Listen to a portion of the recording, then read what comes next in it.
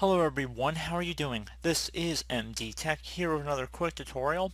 In today's tutorial, I'm going to show you how to help resolve the Java error code 1603 error you're coming across on your Windows computer. So this could definitely be a frustrating issue, and in today's tutorial I'm going to show you guys how to hopefully resolve it without too much of a hassle. And we're going to go ahead and jump right into it. And we're going to start by opening up a web browser. Doesn't matter which one, but we're going to open up Google Chrome for today's tutorial. And we're going to navigate over to google.com.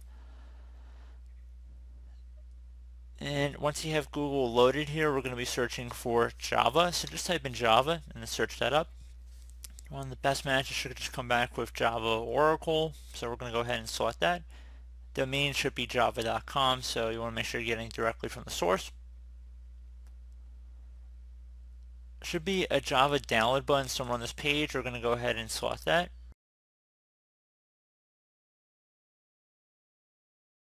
Select agree and start free download.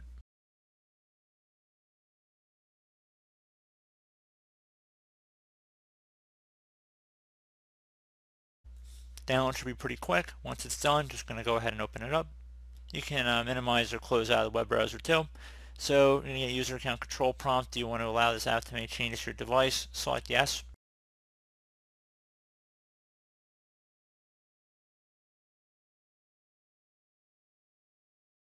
Now it should say welcome to Java. We're going to go ahead and check mark where it says change destination folder right down here. Select install.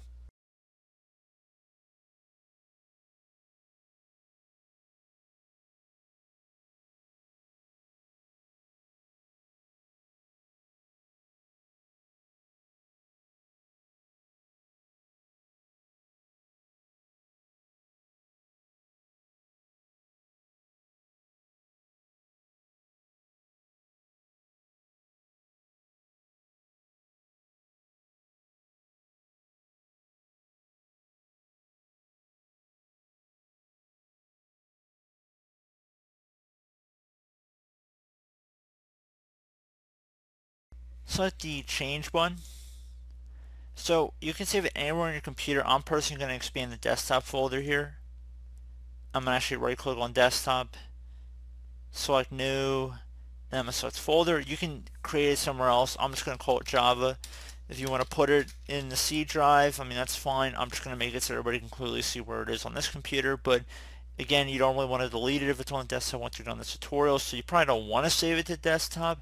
I'm just doing it so you guys can visualize it here. You can expand your local disk here as well and then go underneath program files or something like that. But I'm just going to save it underneath Java for this tutorial. And then I'm going to select OK.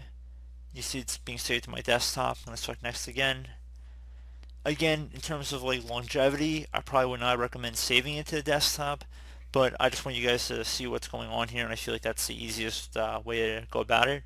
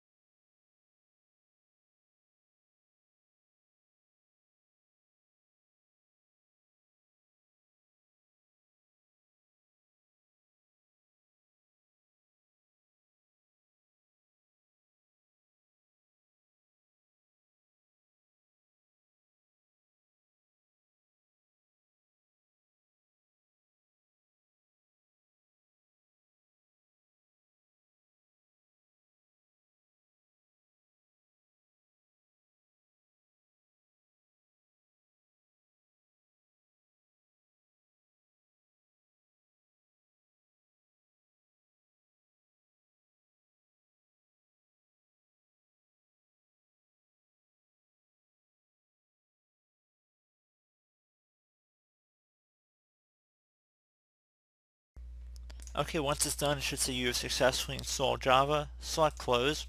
Now I want you guys to open up the Start menu. Just go ahead and left click on the Start button one time. Type in Control Panel. Best match should come back with Control Panel here, so just give it a minute to load. I'm going to go ahead and select that. Set your view by to large or small icons. and then go down to System and go left click on that. On the left side, go ahead and left click on Advanced System Settings.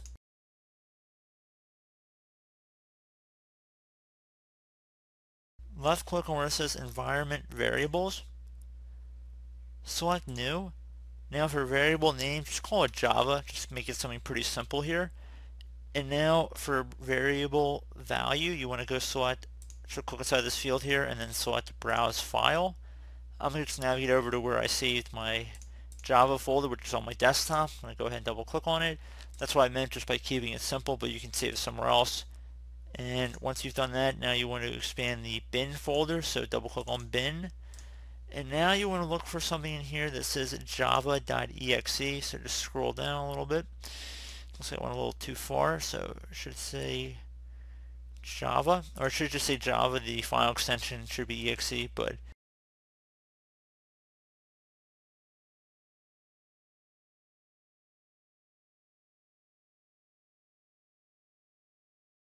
so yes, just Java. That's what we want here, so just go ahead and left click on that. Select Open, and then select OK. Now that you're done with that, go ahead and select OK again, close out of there, select OK once more. You can close out of here, and that should honestly be about it. So I do hope this brief tutorial was able to help you guys out, and as always, thank you for watching, and I do look forward to catching you all in the next tutorial. Goodbye.